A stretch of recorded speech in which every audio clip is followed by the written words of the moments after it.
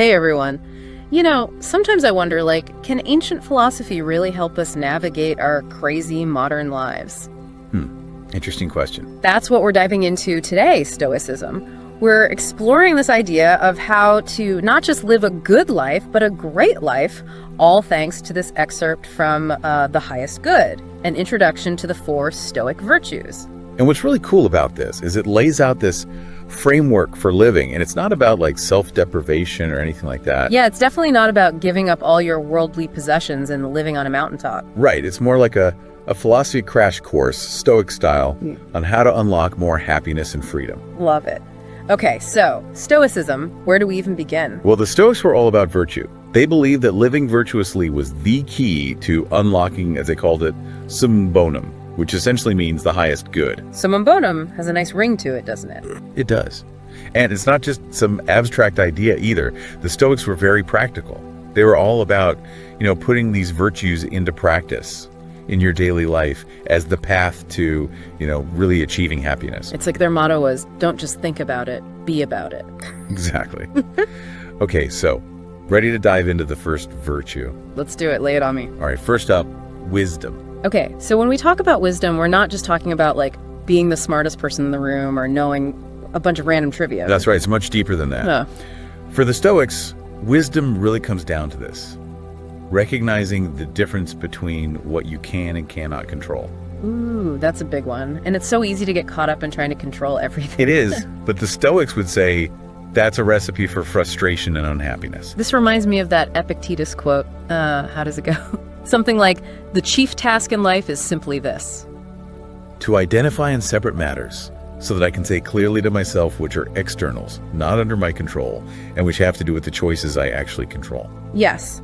And then he goes on to say, where then do I look for good and evil? Not to uncontrollable externals, but within myself to the choices that are my own. Boom. Mic drop. That's some serious wisdom right there. Right. And, it makes me think of Viktor Frankl, that quote, between stimulus and response, there is a space. In that space is our power to choose our response. That space is where Stoic wisdom comes to life. It's about, taking what we know and applying it, especially when things get tough. So it's not just about knowing the difference between what you can and can't control. It's about actually using that knowledge to make choices. Exactly. Okay, so let's say, your boss dumps a ton of work on you right before you're supposed to head out on vacation. Oh, I've been there. The worst, right? So how do you use that space that Frankl was talking about to choose a wiser response? Well, instead of letting the stress, totally hijack your system, you can take a breath. Prioritize what absolutely needs to be done before you leave, and maybe even delegate some of it. Yeah, that's a much better approach than, frantically trying to do it all yourself and then having a panic attack on the beach. Right. It's about recognizing what you can and can't control in that moment and focusing your energy where it matters most. Okay, so that's wisdom. But what about, those everyday frustrations that we all experience, like being stuck in traffic, for example? Yeah, those can be tough. Instead of letting the frustration get to you, maybe you use that time to listen to, an inspiring podcast. Like this one. Exactly. Yeah. See, you're already a Stoic pro. Yeah. But seriously, it's about making choices that keep you moving forward. Which reminds me, we have to talk about the next virtue: temperance. And this is where people sometimes get the wrong idea about Stoicism. Yeah, they think it's all about deprivation. Like giving up everything you enjoy in life. Yeah. But it's really not about that. It's more about balance. Think of Aristotle's golden mean. Oh yeah, the sweet spot, right. Exactly. It's about finding that sweet spot between excess and deficiency, about aligning your actions with what truly matters. Okay, so not deprivation, but moderation. Exactly. Got it. It's about, really asking yourself, what do I really need in this moment? Good question. What does one really need? And maybe more importantly, what can I do without? Right, and I think that's especially relevant today. We're constantly bombarded with messages to do more, have more, be more. But the Stoics remind us that sometimes the path to, real tranquility is about doing less. Doing less, but better. Exactly. It's about saying no to the things that don't align with your values. So you can say yes to what truly matters. Exactly. Which, let's be honest, is a lot easier said than done. Oh, absolutely. But like anything worth doing, it takes practice. So true. And this isn't just about material things either, right? Absolutely not. Yeah. It applies to how we react to everything life throws at us. So finding that inner balance. Yes. And not getting too caught up in the highs and lows, knowing that, this too shall pass. It's about cultivating that, steady inner peace. Okay, I can get behind that. Inner peace is a good look on everyone. But what about when things get really tough, when we need to dig deep and find that courage? And this is where that classic image of the brave knight comes to mind. But I'm guessing Stoic courage is a bit more nuanced than just, charging into battle. You got it. Stoic courage isn't about, physical strength or fighting prowess. It's about moral courage, having the strength to stand up for what you believe in, even when it's hard, even when it's unpopular, or even when everyone else thinks you're, a little bit crazy. It's like that saying, do the right thing, even when no one is watching. Exactly. And sometimes, that means speaking truth to power, which takes serious guts. Oh, for sure. Think about Thracy, for example. Thracy? Yeah, he openly challenged the Emperor Nero. Oh, wow. Talk about putting everything on the line. Right. I mean, that's some next level courage right there. It's one thing to, disagree with your boss, but to stand up to a tyrant like Nero, that's a whole other level. It really is. Yeah. And, it's such a powerful example of moral courage, but it doesn't always have to be these, grand historical gestures. Okay, I'm listening. What about, everyday courage? Right. Think about, for instance, the Percy family from the American South. Oh, yeah, I've heard of them. Talk about facing down hardship and injustice. Yeah, Leroy Percy, he took on the Ku Klux Klan back in the 1920s, right? He did. And his son, William Alexander Percy, he adopted his young cousins after their parents died, which, it doesn't sound like this big, huge act of courage, but back then, especially expanding your family in that way, it came with, some social backlash. Oh, I bet. People could be so judgmental. Yeah. And then you have Walker Percy. Who was? He was William Alexander's cousin. And he used his writing to, fight against prejudice and intolerance. So each generation of that family, they kind of lived out Stoic courage in their own way. See, you don't have to be a famous philosopher or a historical figure to embody these virtues. It's really about, like you said, those everyday decisions to act according to your values. Yeah. Even when it's difficult. Exactly. And, thinking about more historical figures, I mean, imagine the inner strength it took someone like Marcus Aurelius to try to be a good ruler in a corrupt system. Oh, totally. He was trying to live by these virtues, surrounded by people who, let's be honest, probably didn't even care about them. Exactly. I mean, they would, throw those virtues out the window for, power, personal gain, whatever it took. It's a lot easier to go with the flow, isn't it? Oh, for sure. But the Stoics would say, that's not really living, is it? No, I guess not. So when we talk about Stoic courage, we're really talking about that inner battle too, staying true to yourself, even when it's easier to just give in. Yes. It's about showing up with your best self, no matter what. And sometimes your best is standing up to an emperor, and sometimes it's just, making it through another day. Exactly. We all face our own battles. Okay, so we've covered wisdom, temperance, courage. What's next on our Stoic virtue checklist? Well, that brings us to, I'd say, maybe the most important Stoic virtue. Hit me. Justice. Justice. Even Marcus Aurelius himself called justice the source of all the other virtues. He did. And, it kind of makes sense when you really think about it. Justice is that foundation. It's the bedrock upon which all the other virtues can kind of rest. Okay, I like that. Justice as the foundation. But what does that actually mean, practically speaking? Well, it really comes down to this. Recognizing that we are all interconnected, that we are, part of something much larger than ourselves. It's we're not just individuals. We're part of a community, a society, a whole planet. Exactly. And the Stoics even had this concept of, cosmopolitanism. Which is? It's this belief that we are all essentially citizens of the world, bound together by our shared humanity. I love that. And it's so relevant, especially today, when we're more connected than ever. It is, what happens in one part of the world affects us all. Totally. So how did the Stoics define justice in a practical sense? Well, Cicero, he was a Roman orator. Yeah. And he talked about not harming others. Makes sense. Using shared resources responsibly and, working together for the common good. Okay, yeah, that's something I think we can all get behind. It's not about, being a saint. It's about recognizing our shared humanity and just, treating each other accordingly.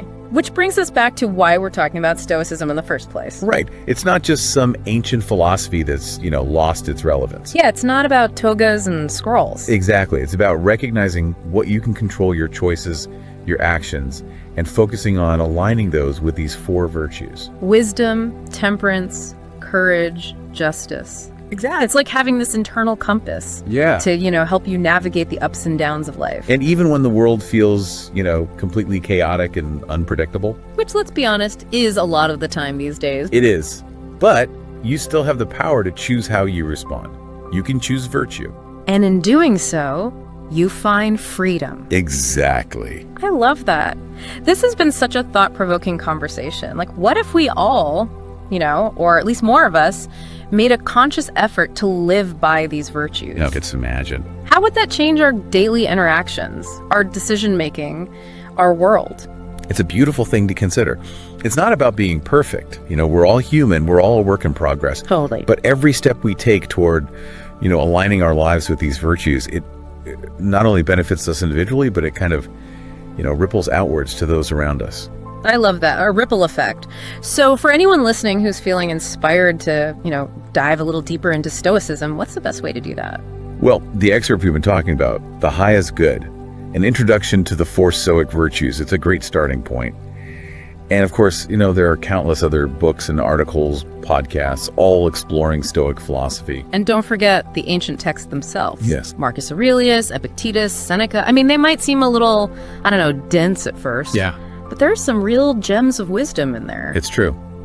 And just remember, it's a journey, not a destination. So keep exploring, keep questioning, and most importantly, just keep striving to live a life of virtue. Beautifully said. Until next time, everyone. Keep diving.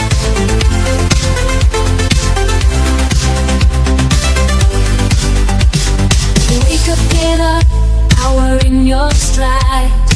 Own your thoughts, let them be your guide. Stars in the night, they shine just like you.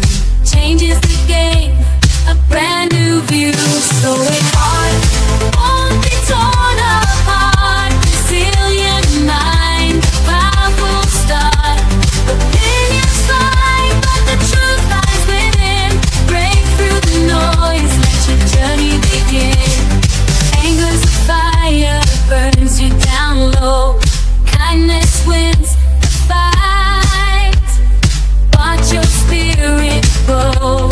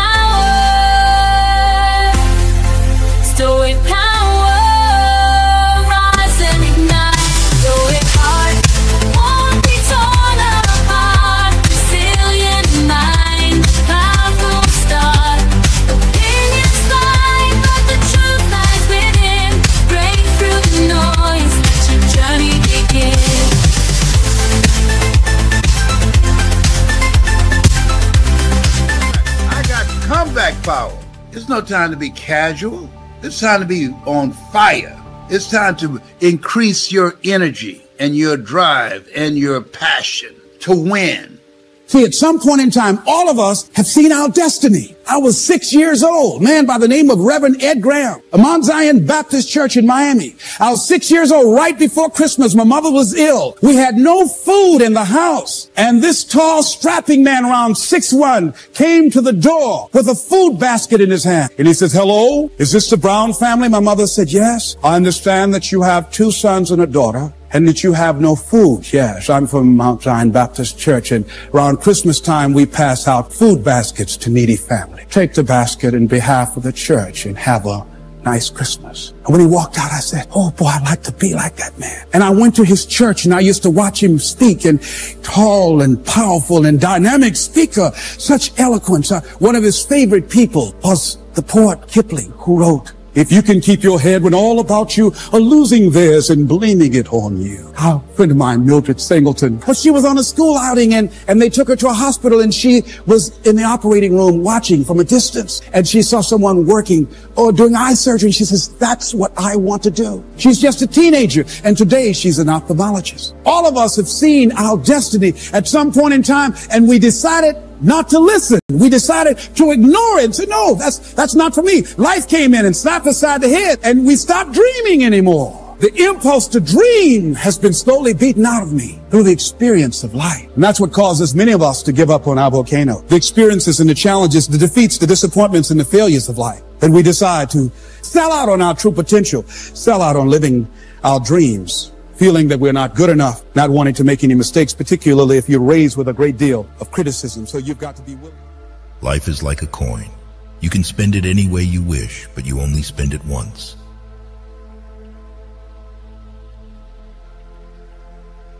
There are only 2 paths you can go by, but in the long run, there's still time to change the road you're on.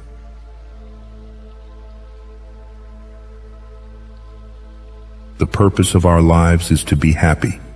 Dalai Lama.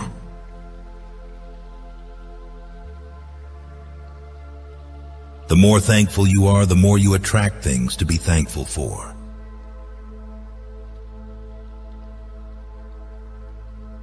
Hold to your true aspirations, no matter what is going on around you.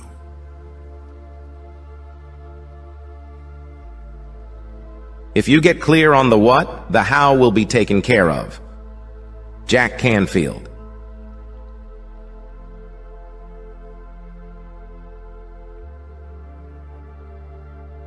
Against those who eagerly seek preferment at Rome.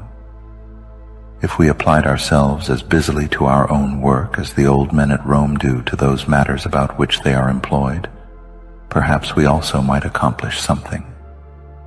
I am acquainted with a man older than myself who is now superintendent of corn at Rome, and remember the time when he came here on his way back from exile, and what he said as he related the events of his former life, and how he declared that with respect to the future after his return, he would look after nothing else than passing the rest of his life in quiet and tranquility. For how little of life, he said, remains for me.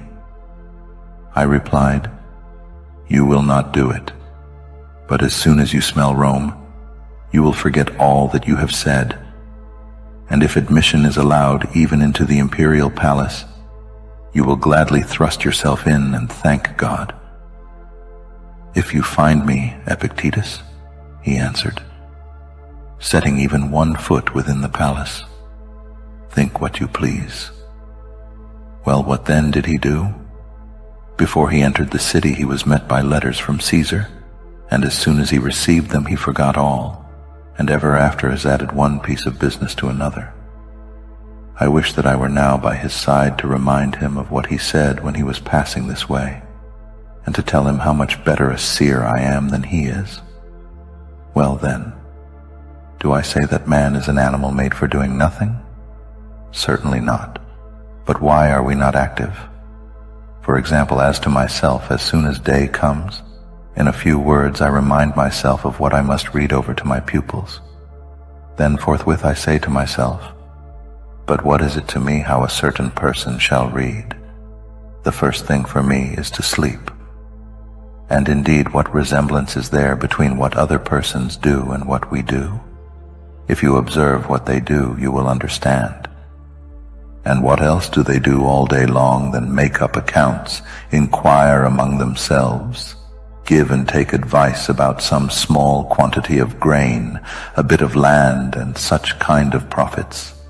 Is it then the same thing to receive a petition and to read in it, "I entreat you to permit me to export a small quantity of corn," and one to this effect, "I entreat you to learn from Chrysippus what is the administration of the world, and what place in it the rational animal holds? Consider also who you are, and what is the nature of your good and bad. Are these things like the other? Do they require equal care? And is it equally base to neglect these and those?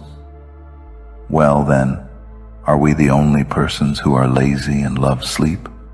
No, but much rather you young men are. For we old men, when we see young men amusing themselves, are eager to play with them. And if I saw you active and zealous, much more should I be eager myself to join you in your serious pursuits. Motherfucker to break. 100%, dude. It's like this thing in the back of your head, okay, maybe this will break them. Maybe this will break them. So we haven't broken each other yet, but I'm sure the day will come. In my mind, a lot of times, man, I'm like, it doesn't mean I quit. I don't quit. You know, I may not make it the first time, but I'll come back. I gotta call an audible. I can get my head back in the game. I gotta figure this shit out. It doesn't mean you leave. It means you study it more. It means you study it more. And whenever I fail at something, people always say, man, how do you handle failure, man? I fail a lot, dude. I fail all the time. They go, how do you handle it? What I'm trying to do, and this isn't being arrogant, man. It's being real. Not many people are trying to do. There's not many people who can even open their mouth and criticize me when I do fail. Because I'm trying to do shit, man, that many people aren't trying to do. But I don't look at failure as failure. I look at failure as your first, second, third, fourth, fifth attempt. I look at them as attempts. I don't look at anything as failure. Because when you're going to try to do something, not trying is failure. That's not some after school special shit. But when you're able to go out there is no failure. It's attempts. Because when you're trying to do something that's bigger than you, whatever you are, whoever you are, if you're paralyzed, you're trying to walk one step and you didn't fail, motherfucker. That was your first attempt. If that's your biggest thing, that's how your mindset needs to go into everything. So I don't look at it as failure is a big word that gets people down. We give so much power to words. I don't. I take the power right away. I didn't feel shit. Hey, come here, brother. Let me talk to you real quick, brother.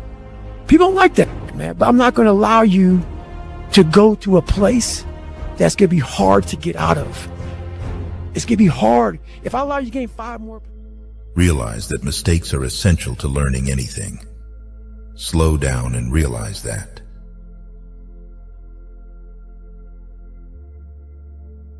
Rule your mind, or it will rule you.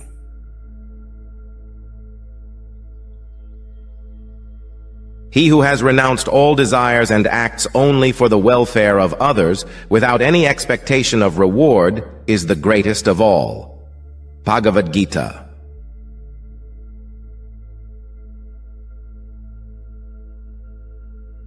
Effort never goes in vain.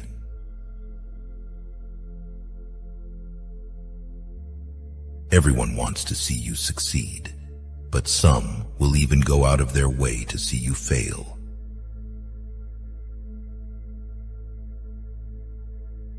The self is the ultimate truth.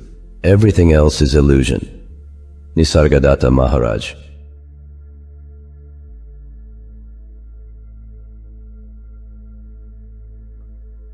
A blessed and indestructible being has no trouble himself and brings no trouble upon any other being. So he is free from anger and partiality, for all such things imply weakness. That you want. You can get singing lessons, get a better job, make more money,